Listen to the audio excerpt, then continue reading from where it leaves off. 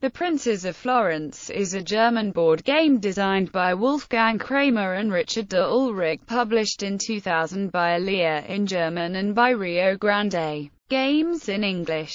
Players assume the roles of Florentine princes who wish to design their own villas to allow artists to create great works of prestige.